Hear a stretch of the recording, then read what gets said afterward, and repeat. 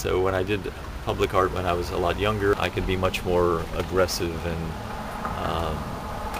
satirical. You know, really what an artist normally gets to do. An artist gets to self-initiate their own work that comes out of their own soul. You know, it's that beautiful late afternoon light.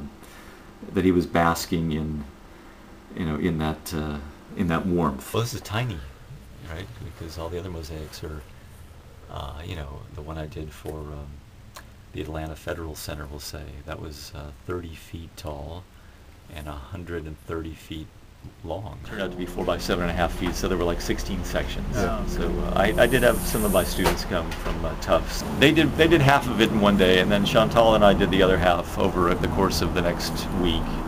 A yard sign, and it's, you know, you can just put it in and you can take it away. But here I'm using, you know, architectural materials in a format that's really a permanent installation. What I can do is to use my creativity to be able to make a strong statement visually. It would be nice if there was a place for it, you know, either at some place, some governmental building. The fact that people are driving by and they get to see something that I designed that is a celebration of Obama. So I mean, I could have chosen to make a more politically